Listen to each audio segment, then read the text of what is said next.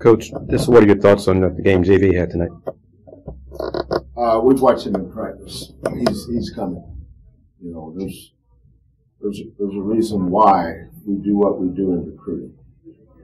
Where the uninitiated and the not have a clues are asking about the transfer portal, we're at JVA. There's a reason why.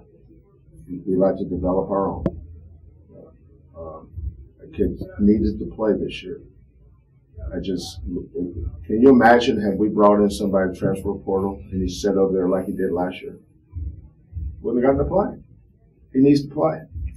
You know, JVA is going to be really good. I mean, he is. I watched him last year in practice. He wasn't very good, but he was raw. Not nearly as raw now. He's gotten better. But he gets to play behind Reggie and J1 every day. Last year he got to play behind J1, Reggie, Josh, and Fabian.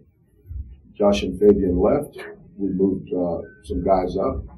Didn't bring anybody in because we trust our process. We trust what we know. And so watching him improve as he goes, now he's got to learn to be consistent with his intensity and how hard he plays every day. He's not there yet. Like tonight, he got tired and he reached up and grabbed the light switch and pulled it off. You know, he saw them get a bunch of offensive rebounds at the end. JVA is tired. He's not used to playing that many minutes. That happens.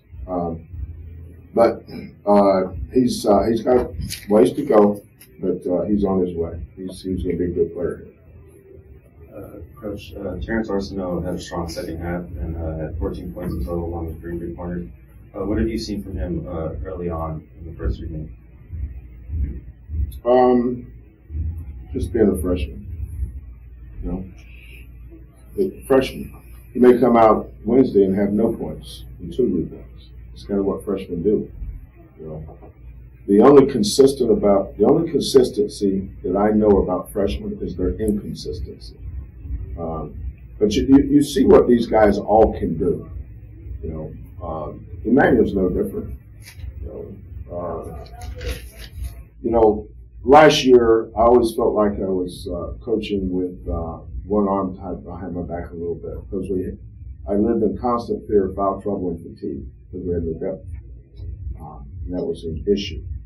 And it affected the way I coached and the way I had to manage the game.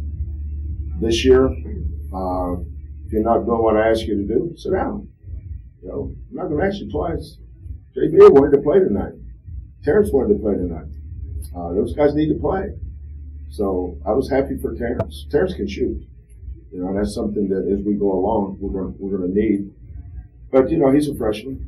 There's going to be no consistency in him. So if he doesn't have a good game next year, say, what happened? Nothing. He's a freshman. Look at Jarris against Navy. Not Navy, who did he play? St. Joe's. Look at Jarris against St. Joe's. Look at the night. No surprise. He's a freshman. That's what they do. They've always done that.